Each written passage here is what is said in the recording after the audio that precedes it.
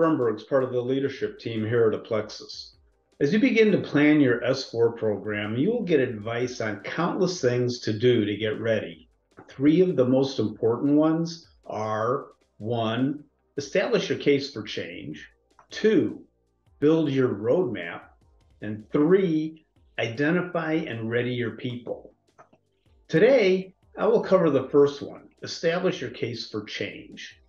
People think that your case for change is just a high-level business case, along with the associated ROI. I think it's much more than that. It needs to answer the compelling question, why are you doing this? Is your current solution out of date, end of life, or no longer scalable? Do you need something better to remain competitive? Is it something else completely different? Every company is unique. Getting it right and communicated to your team and any partners will be critical to your success.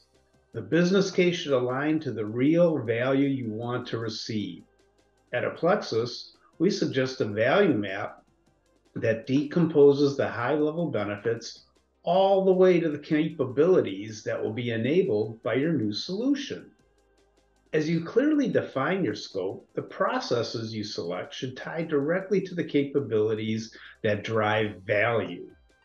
We recommend process mining to identify which processes are inefficient and where improvement will lead to high-value use cases.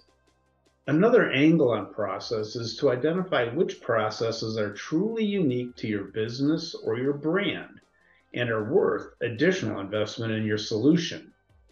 Those that are really commodity processes that are pretty standard across the industry should follow SAP best practices and avoid those low-value enhancements.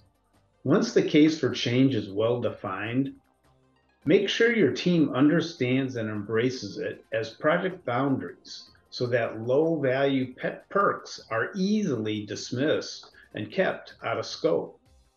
Remember, your case for change is more than the business case. It needs to clearly define your mission and objectives and where you're expecting to get value. Then it needs to be communicated and enforced with the project team.